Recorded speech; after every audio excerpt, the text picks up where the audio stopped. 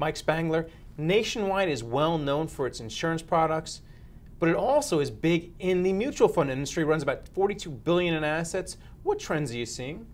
Trends we're seeing are investors are distrustful of the financial institutions, of the financial marketplace, and they really need some help. They really need some confidence, and we provide that to advisors and their clients by offering a broad array of mutual funds as well as asset allocation solutions. About $20 billion of our $42 billion is within an asset allocation solution. So we're trying to drive towards the objectives and the goals of investors to help them live in retirement and live well in retirement. Why do you think more investors are choosing target date funds? Do you think they're just giving up on trying to choose funds themselves? I think there's a lot of uncertainty, a lot of volatility out there. I think as a default in a 401k plan, target dates can do a very good job. We bring more institutional flavor to those solutions for investors. We offer them allocations to inflation indexing, commodities, global real estate, even emerging market debt that they might not be qualified or feel comfortable to make those decisions. And we help the advisor be smarter in that regard as well. What about costs? How do you compete with some of the larger players when it comes to the price of the target date funds that you offer?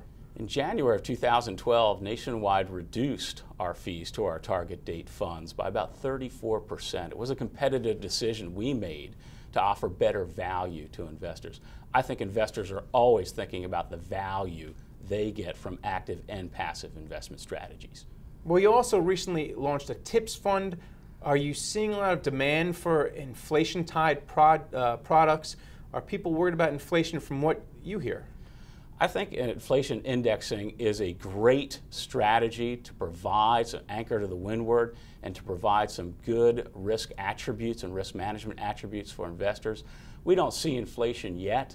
My own personal view is that if we're going to get to a stable recovery and get to some real economic growth, we're going to have some real inflation in the economy. And our product provides a good solution in that regard. Any other new funds coming down the pike? What kind of demand are you seeing for different kind of products? It's a global world we live in. Emerging market equities, international equities are always on our radar. You'll see some product innovation and some product rollouts from us early next year in that regard.